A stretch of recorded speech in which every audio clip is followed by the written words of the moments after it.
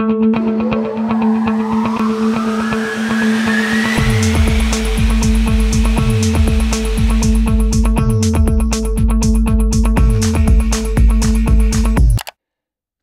growing cost pressure makes it necessary to permanently increase productivity in manufacturing.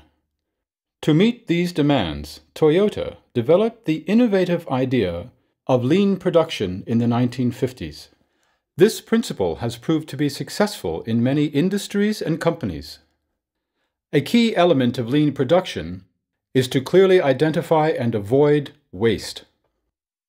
Waste refers to all process steps that do not directly contribute to adding value. In other words, waste is everything that the customer is not willing to pay for. Waste has to be avoided permanently.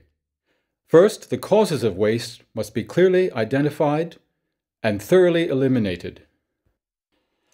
To identify waste, we need to distinguish between waste and added value. Next, we separate waste into two categories: avoidable waste and unavoidable waste. The two questions, what does our customer need and what will our customer pay for, are what matter most. In the case of defective parts from the supplier, machine malfunctions, or poor production quality, companies often compensate by increasing stocks.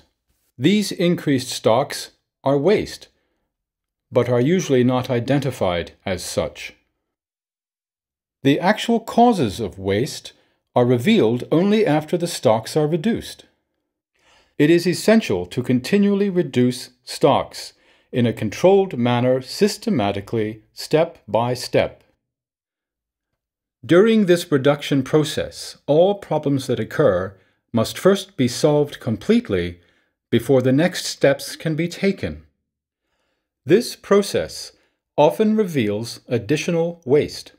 Waste can occur in all corporate sectors.